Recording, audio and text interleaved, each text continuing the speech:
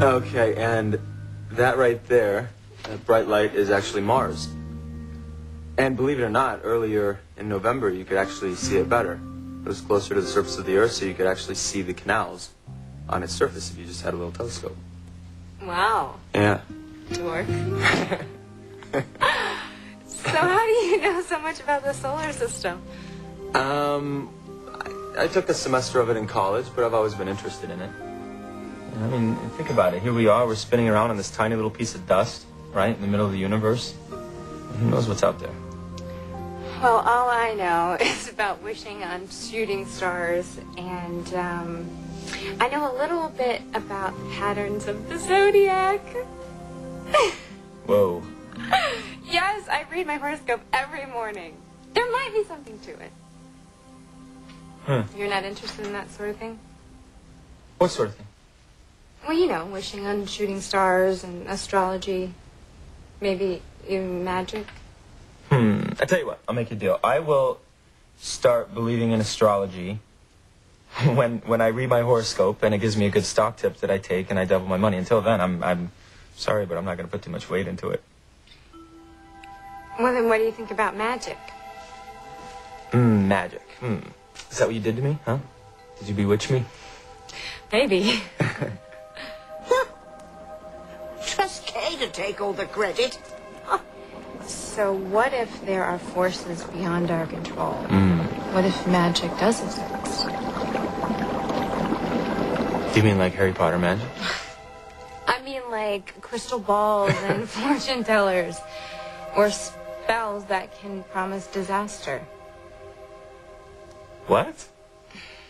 Do you think that an evil spell could destroy a relationship? Tear two people who love each other apart?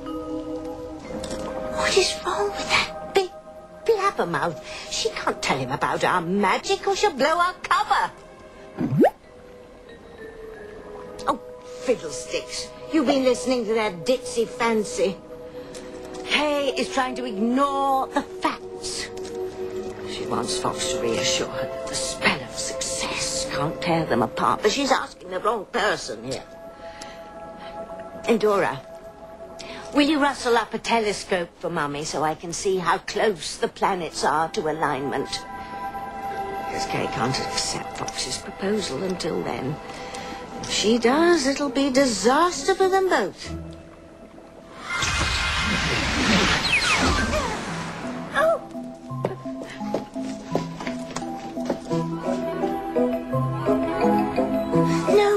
Endora, not dull reality. I need to see the dark side view of the universe.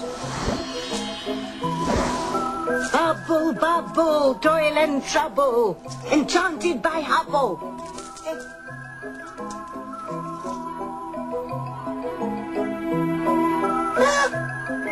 You see, it's too soon. The planets still aren't in alignment.